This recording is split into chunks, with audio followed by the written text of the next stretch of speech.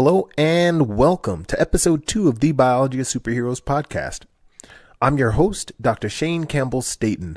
I'm an evolutionary biologist and a National Science Foundation postdoctoral fellow.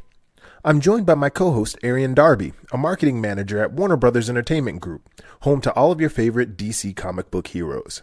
On this month's episode, we continue our conversation about Spider-Man and his amazing webs. This time around, we focus on Peter Parker as an engineer and dig deep into the technology that he would have to master to become the web slinger. I interviewed Dr. Jonathan Kluge, Director of Research and Development at Vaxess Tecnologies. I pick his brain about bioengineering, the cutting edge of silk technology, and get his insights into Peter Parker's origin story. So sit back, relax, and enjoy, because the Biology of Superheroes podcast starts now.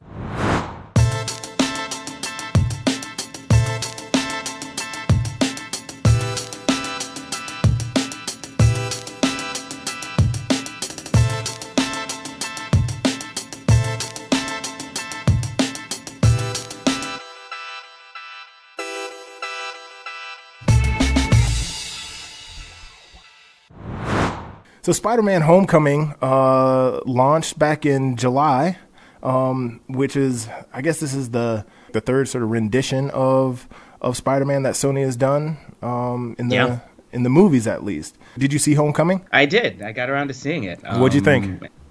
I thought it was great. It was a great retelling of the story. It's interesting that Sony keeps taking a different angle every time they reboot the series. One of the things that's so fascinating about these series of films is that throughout the course of the years, Sony's selection of the character for Spider-Man, the actor portraying him, has actually gotten so much younger, and I would say believably wise, closer to the true intent of how the comic books kind of portrayed Peter Parker. He was a young kid in high school, and the sense of responsibility that kind of came along with his powers would probably be overwhelming. And I don't know what your impression was of Tom Holland, but in my mind, I thought he was probably the youngest Spider-Man yet. Yeah, he definitely came off to me as the youngest. Even like the last sort of rendition with Andrew Garfield, he was in high school, but he was, I think, a senior, right, in that movie, because I think he left high school in like the second movie or something like that in that rendition. And Tobey Maguire, I think he started out as like a high schooler in that, but I think Tobey Maguire, he was like 30 or something. Like it was very obvious, that he was not uncanny valley sort of like 90s sitcom 90210 where all the actors are like in their 30s but tend to be like super insecure and exactly. It's just this kid feels like a true blue freshman, Tom Holland, and so the interesting dynamic that Sony's now set up is they've partnered with Marvel, and now they've kind of combined and joined forces, narratively speaking, to bring some of the cinematic universe magic that Marvel's been executing on the Avengers side of things, and marrying that with the storyline of this new Spider-Man character. So we got our first taste of Tom Holland's rendition of Peter Parker in Captain America Civil War. He made a quick cameo, did some impressive work, both as kind of the character itself as a superhero, joining the ranks for the first time, as well as kind of leaving the impression of just how vulnerable and young he is in his home life with Aunt May. Yeah, exactly. And I think his youth really comes across in Civil War. I remember there's this scene where he's fighting the Falcon and Winter Soldier, and he's just really excited to be there and be participating in everything, and he's asking them tons of questions about how their costumes work and how Winter Soldier's arm works, and they're like, we're in the middle of a fight, man. You're not supposed to be quizzing us on all this stuff right now. But he's just really young and excited to be a part of be a part of everything that's going on. I think his youth really comes across there. And we also see it, I think, now that Sony and Marvel have merged, at least in terms of this Spider-Man story arc, we really start to see this mentoring relationship develop between Spider-Man and Iron Man, right? Tony Stark and Peter Parker. I think that adds a lot to the storyline as well. Yeah, that's huge. And you got to imagine that Tony Stark is taking this kid under his wing and really doing a lot of the things he might have wished he'd have access to himself when he was first starting out, creating the Iron Man suit and taking on the role of this hero for the world. He sees the potential in Peter Parker, both in terms of his genius kind of as a scientist, the young budding mind in the field of engineering and so on and so forth. But I think he also obviously sees his potential as a hero. His heart's in the right place, but he needs a little guidance. And, you know, what's interesting to me, just in terms of the character and the maturity of Tony Stark, is that he's also given Peter Parker access to a new suit. It's tricked out. It's got a lot of new capabilities and functionality, but kind of wisely, Tony goes with the idea of keeping a lot of the feature set under wraps and kind of password protected, right? Like we see in the movie, Tom Holland can't quite access everything in the suit because he's not ready. And, you know, I think Tony's coming at that from a good place in terms of just watching out for the kid's safety and making sure he's developing at sort of a comfortable speed and a responsible speed. So I remember when I was watching the movie, it actually reminded me a lot. Strangely enough, it reminded me of my graduate school experience, right? And I think that Tony and Peter, their relationship is very much like a professor and an incoming graduate student, where, you know, you see a lot of potential. And as a graduate student, you're super excited and, you know, you want to do everything, right? You just want to hit the ground running and basically just do everything you possibly can. You know, a good advisor in that situation, you know, is typically very encouraging, but it's also like, well, why don't we focus you in on one thing for now? And why don't you work on that for a while? And then as you develop, you know, as a scientist, then, you know, we'll expand your repertoire and like give you a little bit more freedom to do your thing. And then you see a lot of that sort of play out in the movie as well, which I thought was really interesting. Yeah, I totally agree with that. And I would also say that I think as a superhero, this is probably one of the most supported versions of the character we've ever seen, in terms of having kind of allies early on in his journey into becoming, and fulfilling his true potential as Spider-Man. So not only is Tony Stark, arguably, if you're, you know, looking at some of the best mentors to choose from a superhero perspective, kind of there for the journey alongside him. He also let his best friend Ned know, who's there to kind of back him up from sort of a tech support headquarters, eye in the sky perspective. The voice in the voice in the earpiece, so to speak. Yeah, exactly. And so he has this kind of like really cool support network of people that are sort of shouldering the burden, if you will, of being the hero and kind of helping him to be there for him, which is huge. Especially, you know, you got to imagine, as growing up as a young person, you've got so many other things to deal with, let alone, you know, taking on the responsibility of watching out for the world. And I think that's also something that Tony Stark is aware of in that mentorship world, where it's like, hey, this kid's got great potential, but, you know, even still, there are sometimes jobs that you need to call the Avengers for. And it's not a knock on your talent or your potential, but, you know, I think he's ultimately looking out for Peter's youth. You know, we see things with like child actors and kids that are put into sports, and, you know, the forgotten childhoods where, you know, Tony wants the kid to have time to be a kid. And there's nothing wrong with calling in for backup and for help. It's what the Avengers even do.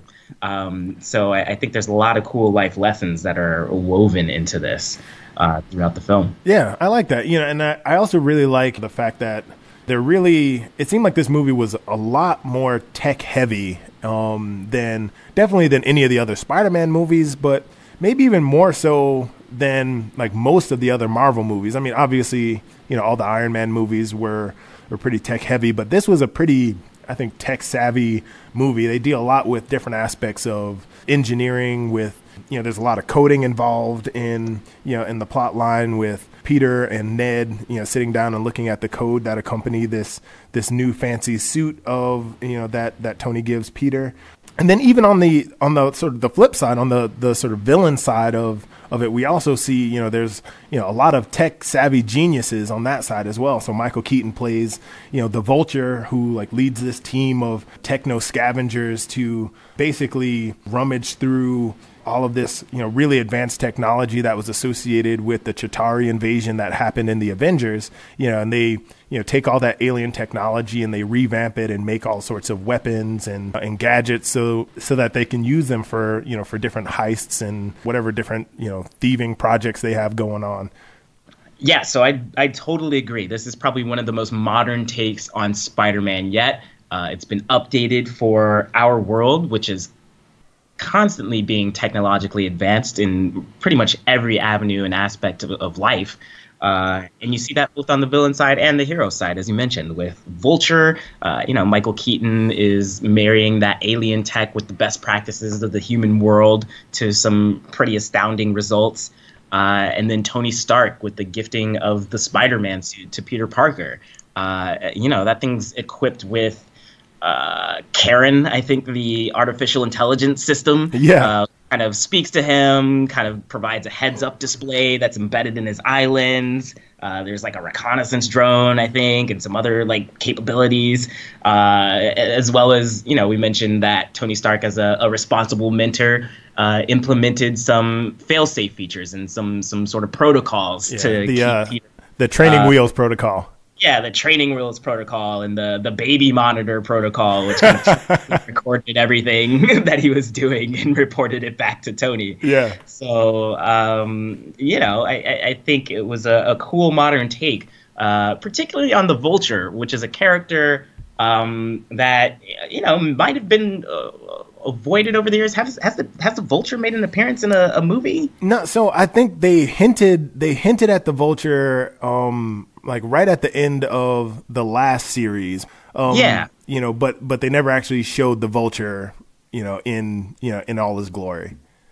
Yeah, you know, for a modern audience, because it's an old school character. The Vulture's been around for a while, but it may have been challenging for directors to feel like they could come up with a way to make the Vulture feel relevant or cool, but I think they nailed it with this. And I'm an English major, so I love the wordplay and just kind of the very Vulture-like sense that they attributed to the character, where he's actually scavenging for this alien technology, and that suits the character and its namesake very well, and in kind of a cool, cohesive tie-in to the broader Marvel universe too. So again, they're kind of, you know, linking back that tie to the bigger world.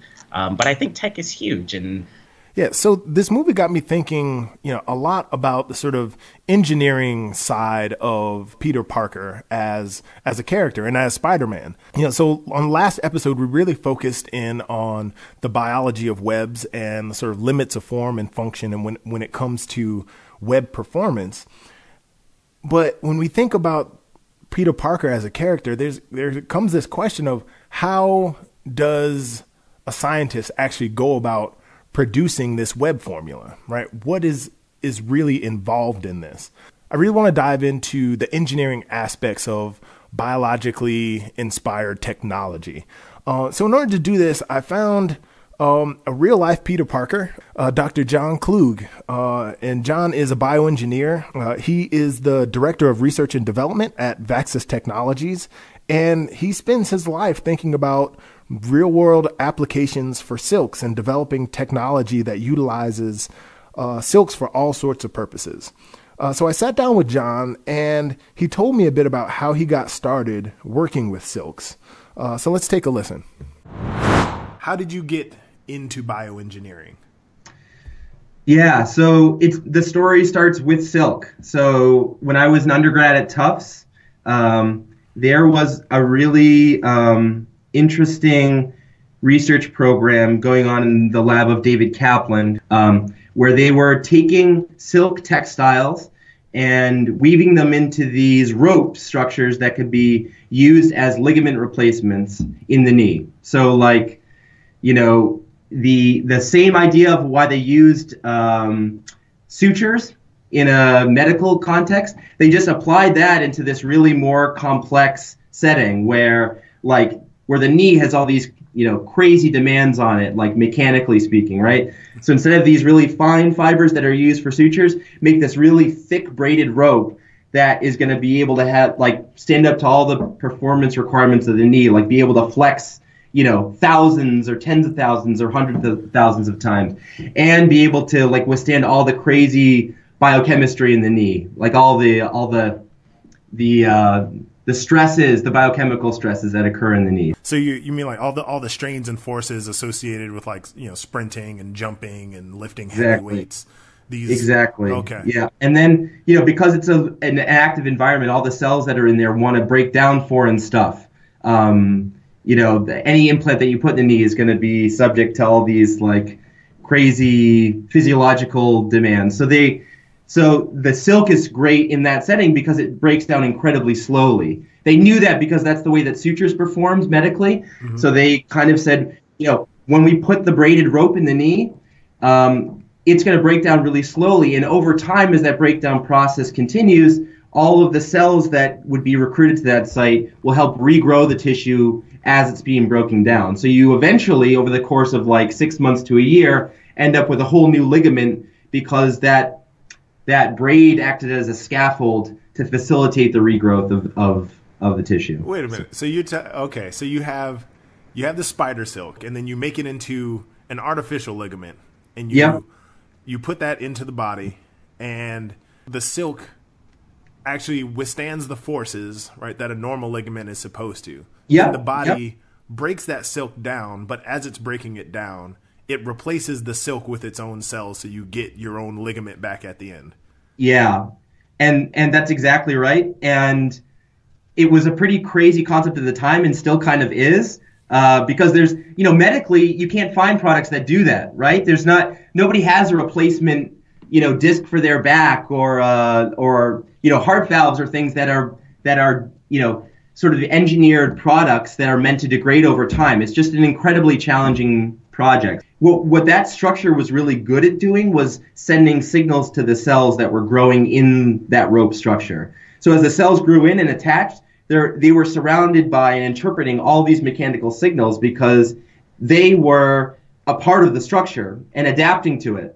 So as the force of you jumping was being sent to the cells, they knew, oh, shoot, I need to reinforce this structure and build more collagen around me and build all these other molecules that are going to help withstand those forces progressively more so over time. So it was a lot of the basic science work was saying, like, how do we trick the cells in that environment to really want to produce more tissue and faster, so that as that breakdown process occurred, that tissue that it replaced the silk with was getting stronger and stronger over time. So they were kind of one of the first groups to really use the silk almost like a model system to understand how cells interpreted mechanical forces and built, bigger, stronger tissue in replacement of degradable materials. So it was really it was cool to see this, the biological side of it come along with the mechanical side. They've extended that so far beyond ligaments into literally every other tissue type, like brain tissue, corneal tissue in the eye, cardiovascular tissues, bone, cartilage. It's sort of like everything you can kind of imagine. And it takes, all different types of structures and shapes of silk to do that. And so along with all that kind of interesting bioengineering work came a lot of heavy material science work where they engineered, cool structures with cool, properties. So I loved being just sort of a small part of that research program because you could touch a lot of cool different end applications. So John really threw me for a loop with his story about how he got started because, when I was thinking about the potential applications for spider silk, my mind immediately went to potential military applications, right? Thinking about parachutes and ropes and body armor and this sort of stuff. But, one of the things that he brings up is this really, really important and useful property of silk, and that is biocompatibility, right? This ability to interact and communicate with living tissue without prompting an immune response from the body, right? So our entire immune system is built to locate and identify and get rid of foreign material, which is great if you're talking about bacteria and viruses, which make us sick, but it also leads to the potential rejection of organ implants and, things like artificial ligaments. But this silk, provides a means of developing replacement body parts while reducing this risk of rejection. I just think like that is a really, really cool concept. Yeah, so it sounds like John started his career out on the cutting edge of science to begin with, which is crazy. And, if we're thinking about this from a comic book perspective in the Marvel Cinematic Universe, the next big tentpole film on the horizon is Marvel's Infinity War, right? So with that, you got to think like maybe Peter Parker as this young superhero is going to be in the middle of the action.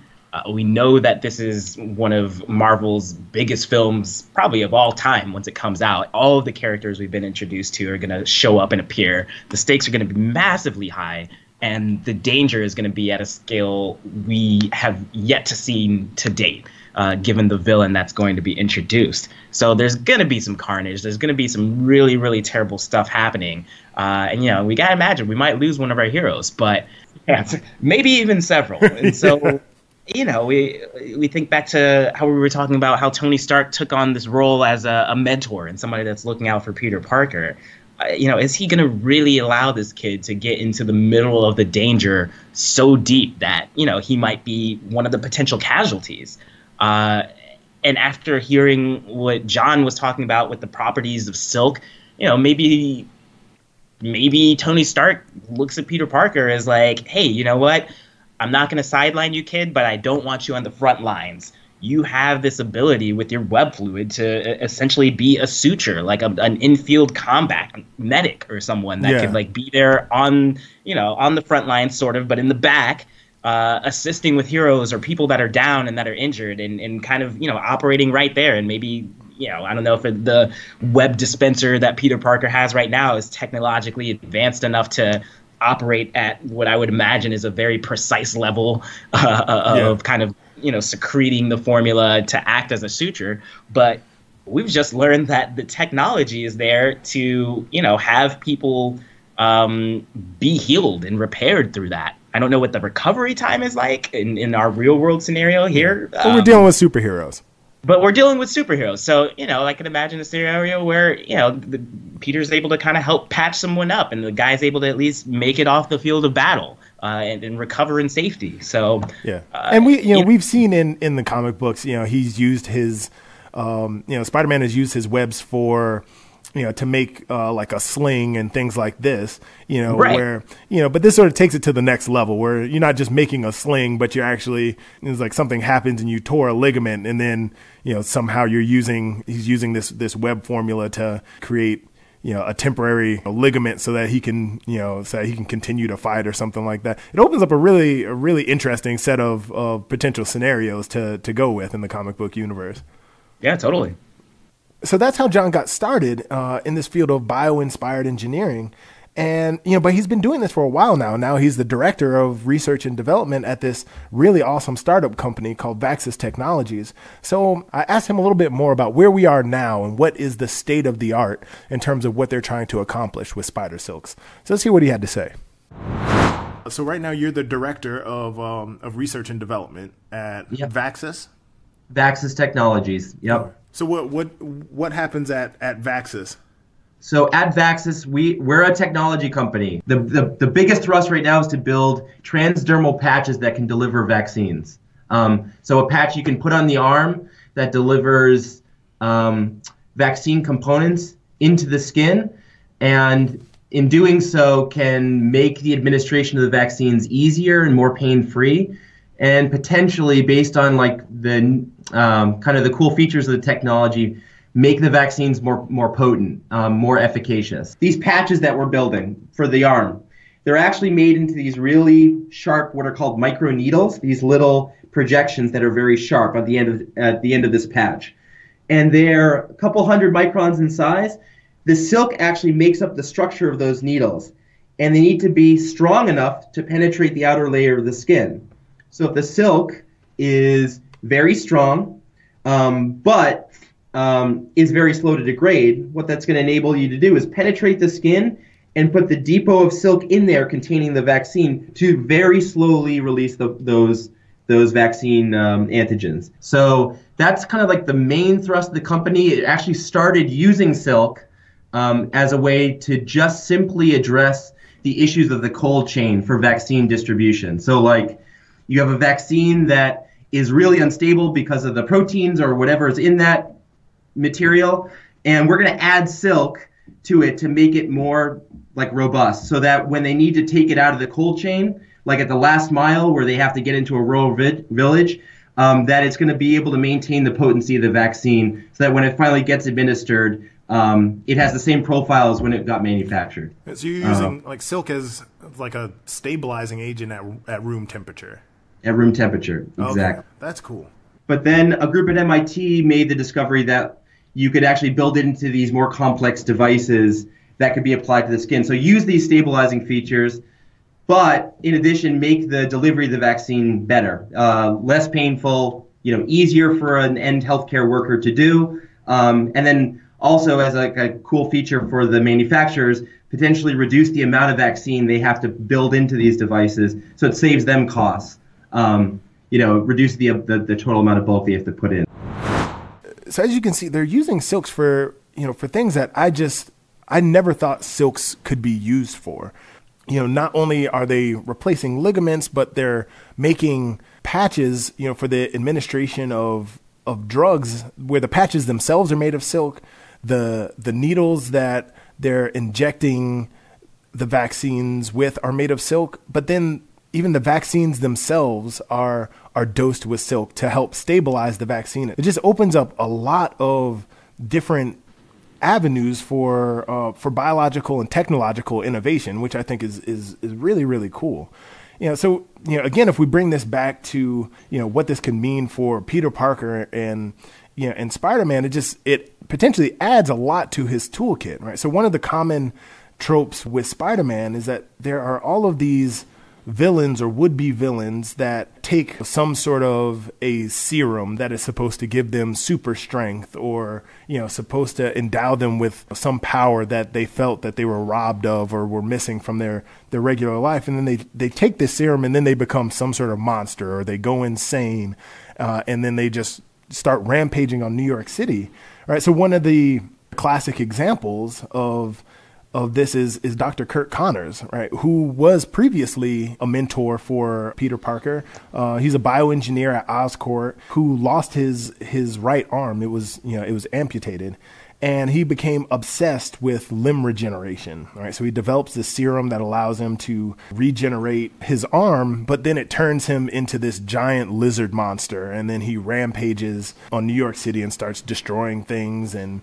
is living in the sewer and all kinds of nonsense. And then Peter Parker has to go and try to save his mentor and cure him of this serum that turned him into a giant lizard. And now we have this potential application where he can use his silk to develop a patch to administer that antidote to Dr. Kurt Connors. So the point is, like, in that situation, we now have a realistic place to go to sort of feed that story. Peter Parker potentially modifying his silk to develop this transdermal patch that he can then use to administer the antidote to the serum to save his mentor.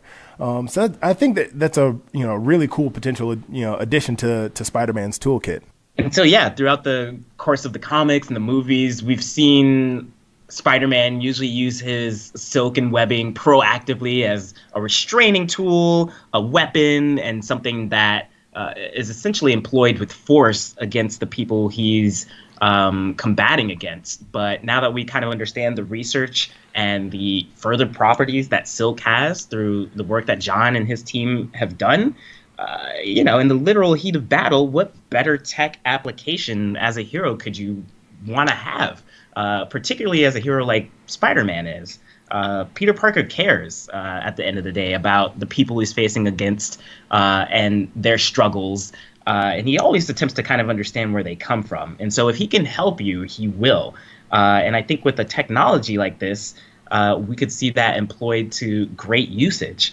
We've seen countless times in the comic books that he's kind of gone almost out of his way to his detriment to, help someone. We saw it in his compassion toward the Vulture in Homecoming at the end of the movie. So I can imagine, like you already mentioned it, with a character like Kurt Connors, Peter kind of going the extra mile and looking to develop a way to help him recover from sort of this illness that he kind of self-inflicted upon himself. Or, Flint Marko with becoming Sandman. Maybe there's a similar vaccinated approach that could be used in that instance to help him return to a normal life. So, I think it's fascinating that John has kind of stumbled upon this application. And it's certainly something that I don't think we've seen explored before, even in the fictional world, which makes biology and science in the real world so cool. Yeah, exactly. Things are kind of cross influencing each other, and the ideas are sort of cross-pollinating, and it's awesome. Yeah, and who knows? Like maybe we'll actually see some sort of stylized or fantasized version of this technology play out in future Spider-Man movies or even in the comic books. So we're talking about all these different uses for spider silk, and we see that Peter Parker, he's donning his Spider-Man outfit every night, and he's going out and he's using massive amounts of silk, to swing from place to place, to string up bad guys for all these different purposes. And at some point, thinking about this from a realistic standpoint, at some point there has to be a production issue, right? He has to actually produce all of these web cartridges that he's using, to accomplish all of these feats. So, for instance, I remember watching the Spider-Man cartoons on Fox Kids, right? I mean, that was like probably my first introduction to Spider-Man as a character was through that TV show. I think it was like the late 90s, early 2000s, something like that. Yep. And I remember almost every episode of this show, he would run out of, he'd be swinging from rooftop to rooftop, and then mid swing he would run out of his web formula, and then he would start falling towards the streets of New York City, and then they would cut to commercial. Right. And it's always super stressful for me as a kid watching this.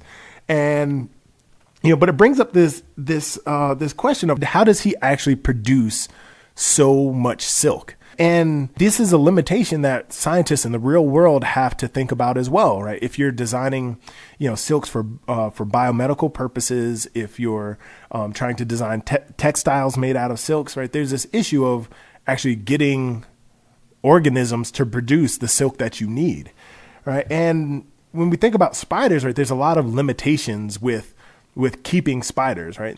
So in the movies, we see that the spider that bit Peter Parker to cause him to become Spider-Man, right, comes from Oscorp, where they're doing some sort of crazy experiment to produce these spiders. But when we think about farming spiders, right, in the real world, there are a lot of limitations. First of all, spiders are territorial, which means you can't keep a lot of them together. They're really small, which means that they don't produce all that much silk. They're aggressive, which makes them potentially dangerous to work with.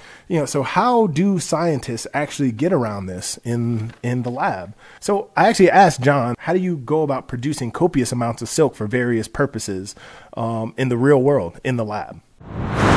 People have been trying to make silk synthetically for a long time, certainly since the 80s, at least, when recombinant technology first came into play. So the idea of producing it in E. coli or some other, or yeast, and producing it in large quantities. What they found as the major roadblock was that silk is very difficult to produce at high yield with the sort of same high molecular weight, or so the same size of silk proteins that you find in nature.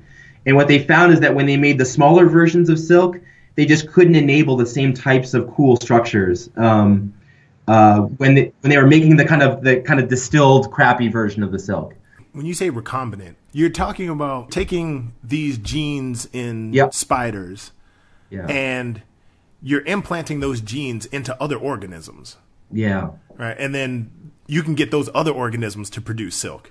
Yep. I've read that they've been taking these silk genes, from animals that naturally produce silk, like silkworms and spiders, and they've been inserting them into things like goats and like mammals.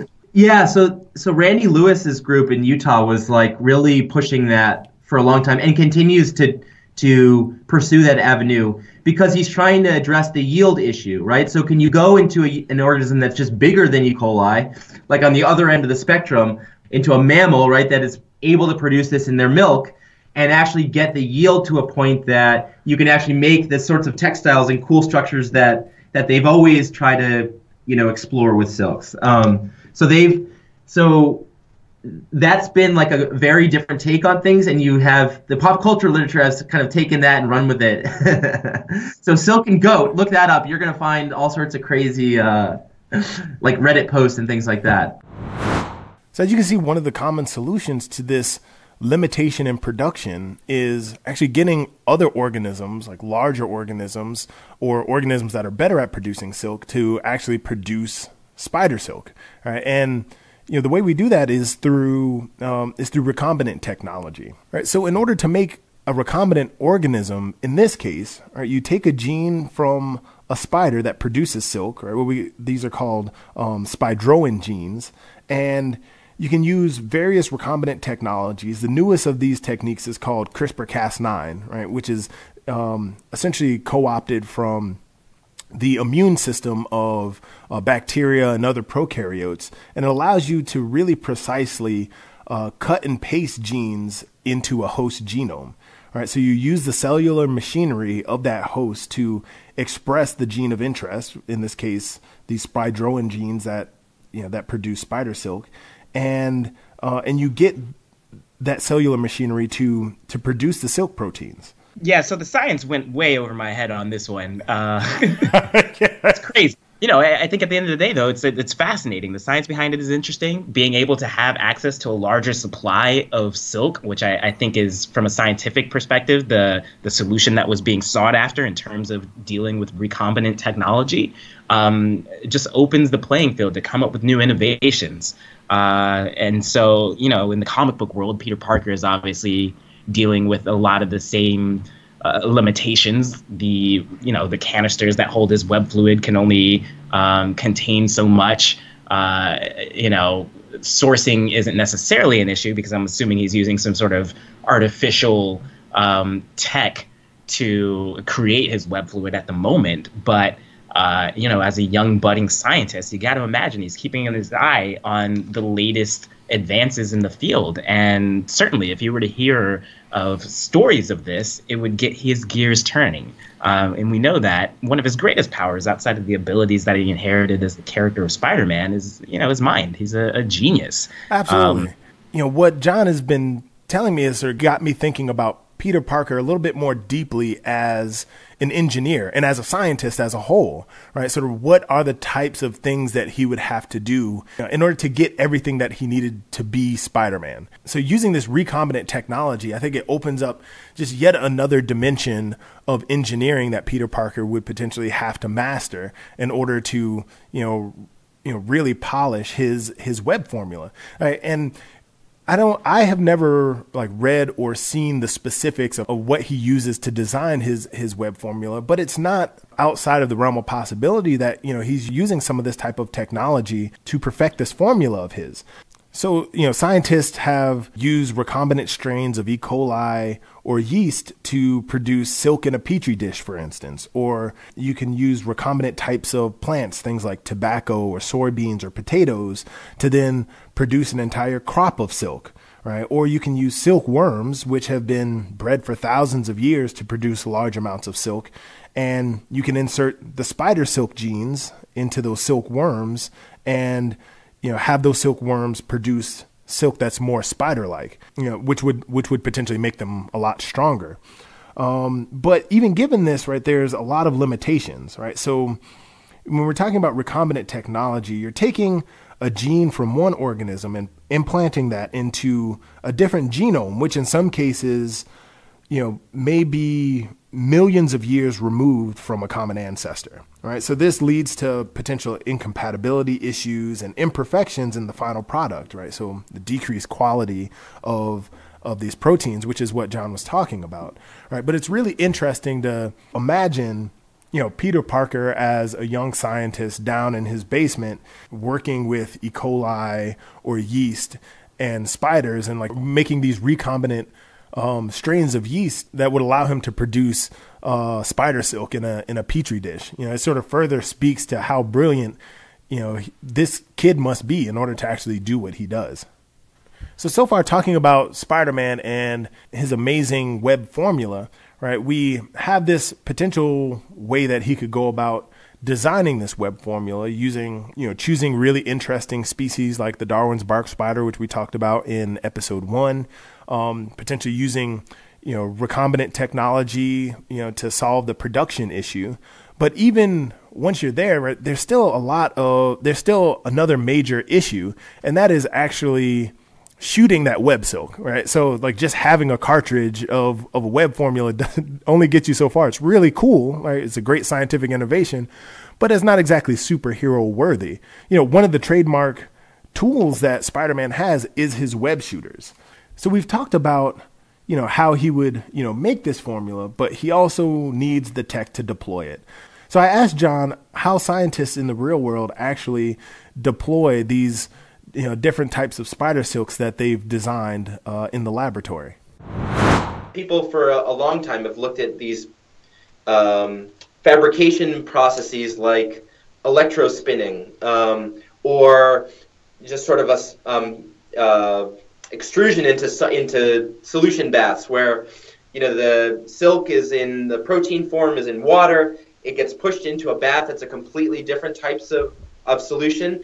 And that forces the silk to kind of want to associate with itself and remove water. And in doing so, forms that solid structure that then you can finally grab onto and pull out of the second solution. Okay. So this electrospinning that you mentioned, I read a little bit about this, right? And this seems like, if Peter Parker were to actually design these spinnerets, they would probably be using this electrospinning technique. It's possible. Yeah. So you have maybe it'd be a bit of a liability for him to have a high voltage power source like strapped to his body, but he could definitely make things very, very quickly using that technique. And so can you give me like the basics of how this electrospinning works? Like how does electrospinning make a liquid into an actual fiber? So all these solutions can carry charge.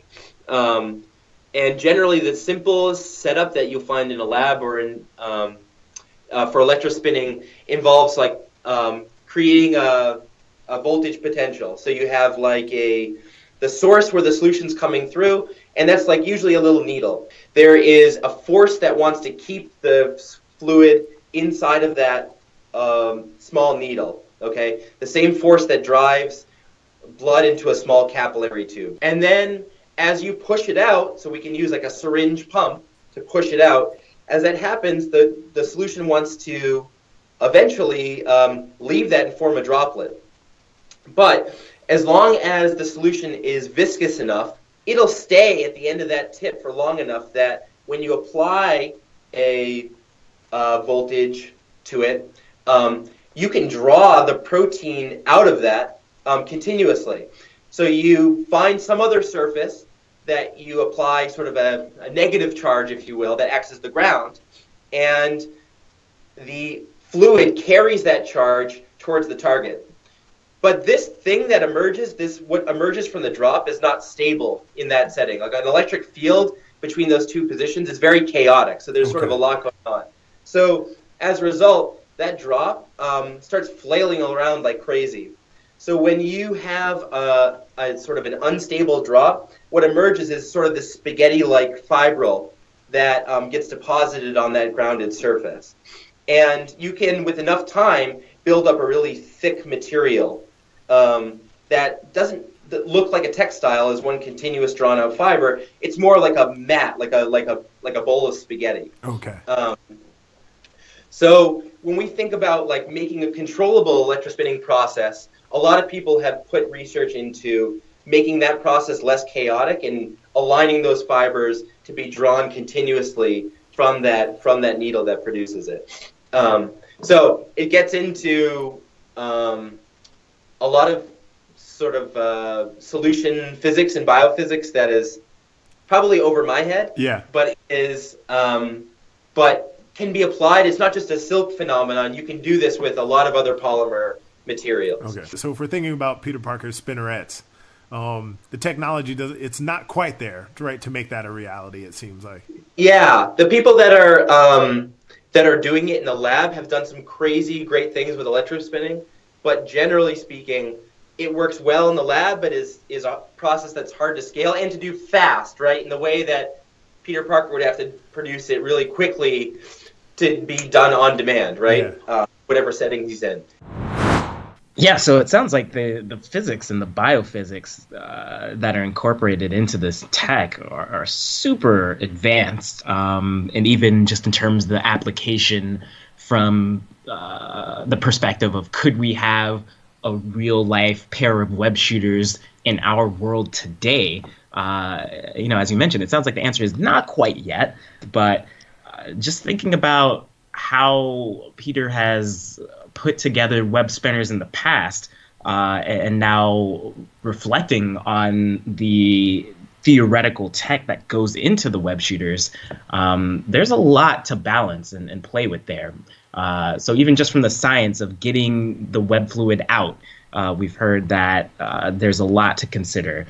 We know that the structure of the web shooters themselves, in the sense of being incorporated in the middle of combat, it has to withstand strength from enemies that may be superior to Peter Parker's own, where, if somebody grabs onto his wrists and squeezes down and clamps down, like that could destroy the web shooters.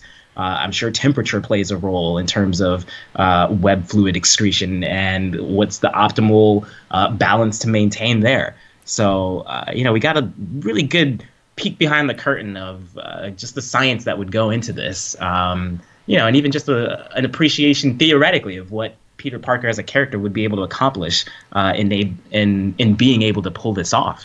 Yeah, so I think that there are some major innovations needed to actually deploy the webs in the way that we see in the comic books and in movies, right? So we need pretty major advances in both mechanical and electrical engineering, right? So on one hand, you need sort of self-contained high voltage device in order to actually do the electrospinning, something that was both energy efficient and durable. But then also Peter Parker would have to perfect the mechanism for accurate aiming and deploying of this web formula. So one of the things that John was talking about is you can get a fiber out of solution, but it's a very chaotic process, right? And if you're Spider-Man, you actually need to be able to accurately aim if you're going to, hit a target on a building in order to, swing from place to place. If you're going to hit an enemy, you need your device to be, extremely accurate and precise in how it deploys this web formula.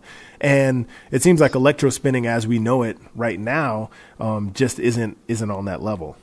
So given everything that we've talked about with Peter Parker and Spider-Man, given his role as a bioengineer and putting together all the different pieces he would need to design this web formula, I wanted to get John's perspective on the character's origin story as a whole, just get his engineer's perspective on Spider-Man. So I actually sent John a copy of The Ultimate Spider-Man Volume 1 from 2009, which was written by Brian Michael Bendis and illustrated by Michael Bagley, I believe.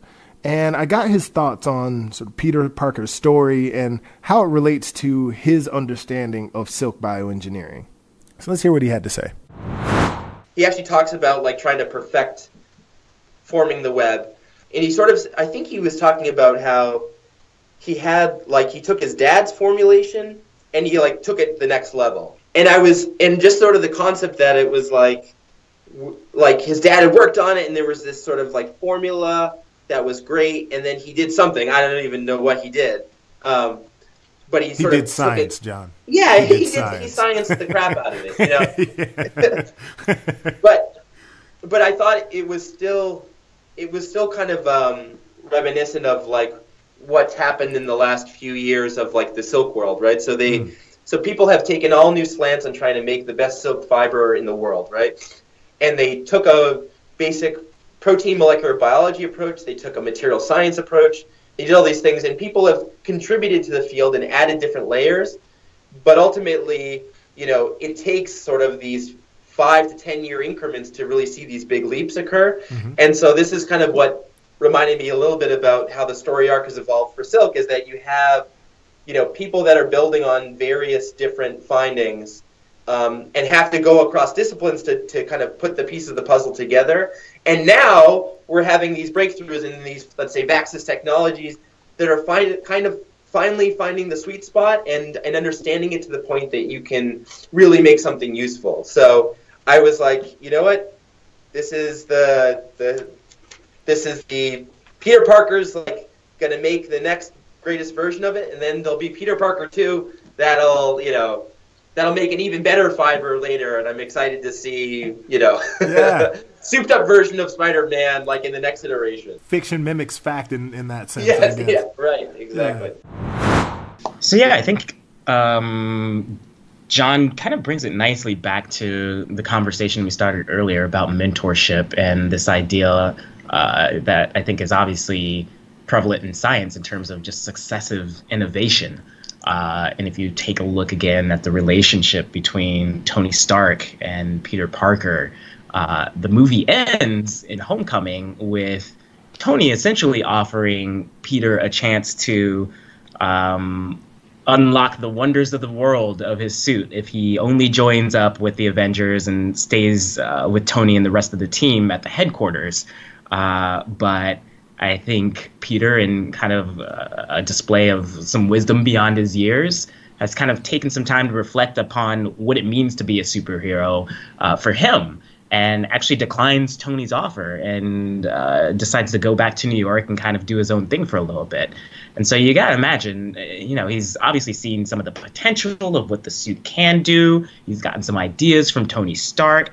And I think he's going to be able to take it upon himself to define what it means to be a hero, both in terms of the values that he believes in, as well as the tech that sort of makes up the suit, enhances the abilities that he's been gifted with. Yeah, so, and I think that, essentially what you just said, I think it applies to, to science as a field as well. So science is a field as a whole that builds on past innovation. Past innovations breed future innovations. That's just sort of how the field works. And that innovation comes partly through this idea of mentorship, right? So taking the experiences of those that have greater exposure to questions and greater experience with technology and using that to sort of further the field, right, by bringing a fresh perspective to it, but then also just participating in a community that has collectively built on historical findings, right? So, it'd be really interesting to see where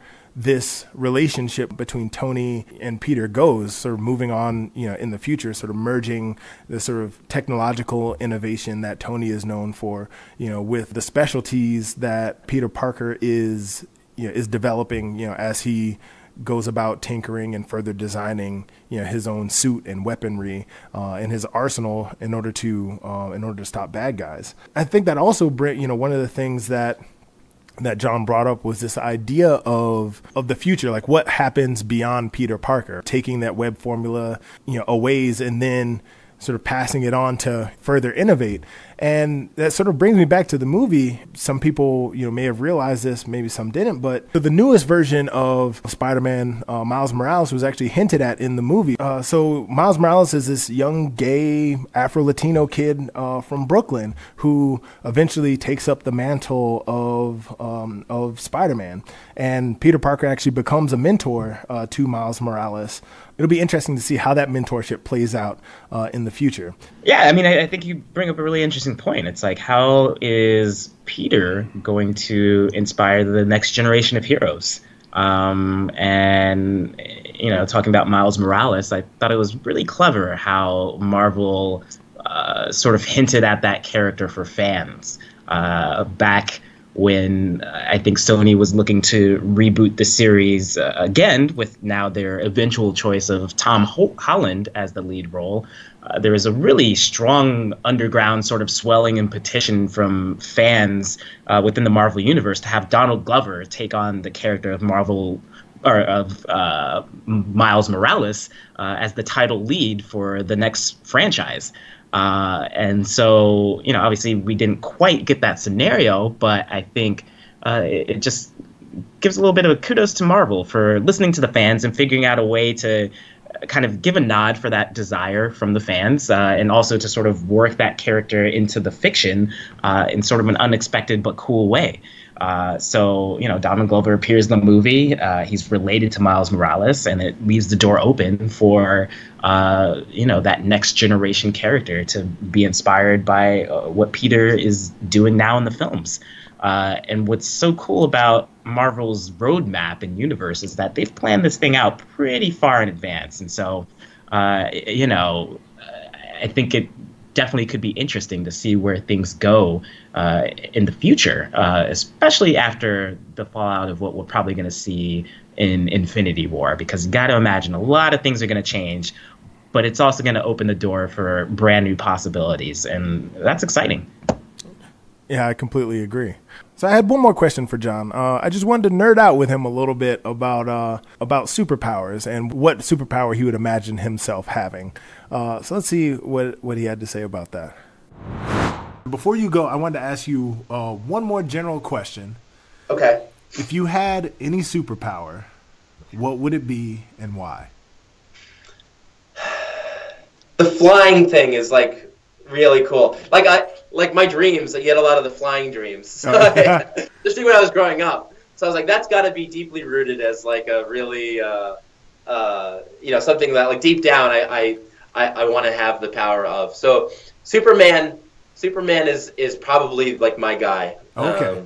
Yeah. Man. So in practice, you're the closest thing that we could get to Peter Parker in the real world. But yes. in fantasy, you want to be the Man of Steel. Yeah. I like it. So I think that about wraps it up for this episode.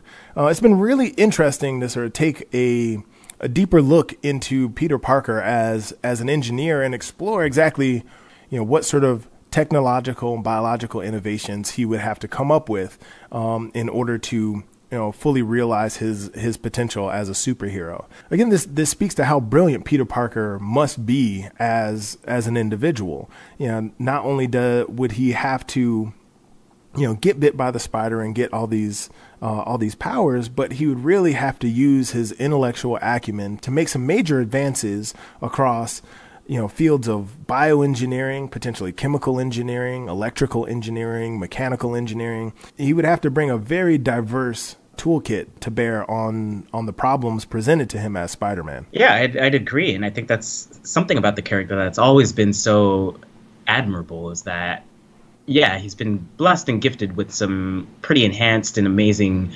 natural abilities, but he's never taken the easy way out. And he's always looking to strive to be better and to improve himself and to iterate upon, his successes in terms of the tech that he's developed for his superhero practice. And it'll be exciting to see what people are able to come up with in the future, both in the real world and in the cinematic universe. Absolutely. Well, thanks again so much for being in the lab with me and going on this journey. Yes, sir. Always a pleasure. Till next time. All right, man. I'll talk to you soon. All right. Take care, everyone. Peace. I really hope you enjoyed our conversation about Spider-Man and his amazing webs. Stay tuned for episode 3 next month, when Arian and I discuss the classic Flash of Two Worlds and the comic book multiverse. I sit down with Dr. Jonathan Lossos, an evolutionary biologist and author of the book Improbable Destinies: Fate, Chance, and the Future of Evolution. We talk about the role of fate and chance in shaping the world around us, and what would happen if we could replay the tape of evolution on parallel worlds. If you like what you've heard, like us on Facebook and rate us on iTunes and Stitcher. Send us your questions on Facebook or email us at biologysuperheroes@gmail.com. Thanks for tuning in, and stay curious.